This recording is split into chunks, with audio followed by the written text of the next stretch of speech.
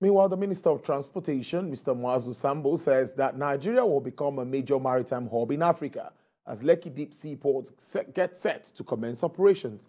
The minister made the assertion during a tour of port facilities in Lagos, where he threatened to terminate the rail contract awarded the China Civil Engineering Construction Company over the firm's failure to provide 85% counterpart fund for the project. Ifunanya Eze reports.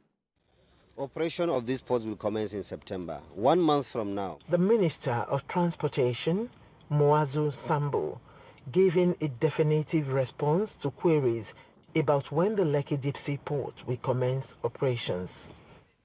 The minister, together with top officials of the Transportation Ministry and heads of the several maritime agencies, did his first official tour of port facilities in Lagos, including the Lekki Deep Sea Port, which he says will become a major game changer in Nigeria's port operations.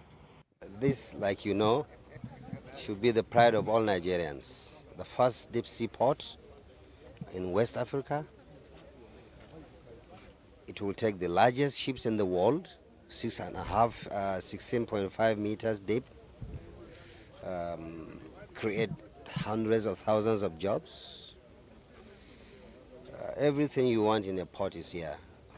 Speaking about the failure of the China Civil Engineer Construction Company to provide 85% counterpart fund, being part of the contract agreement for the rail project 2 years after, he threatens sanctions.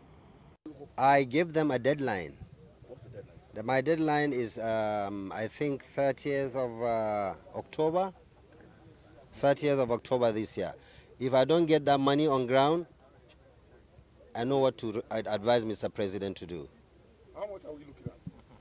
85% of the cost of the projects. There are 2 projects involved, Kano Kaduna and the Eastern Line Maiduguri Port Harcourt.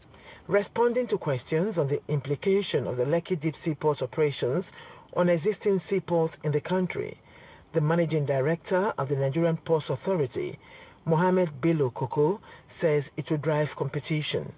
Those ports will still be viable naturally, but what we have just done is to create alternative for importers and exporters where they decide to do business. So it's for the operators of those ports to also up their game, improve the speed at which they process cargo, whether it's in terms of clearance and so on and so forth. Feasibility studies have shown that these ports will still be viable. There are high expectations that imports and export trade among other maritime businesses will increase substantially as government consents to the construction of more deep sea ports across the country.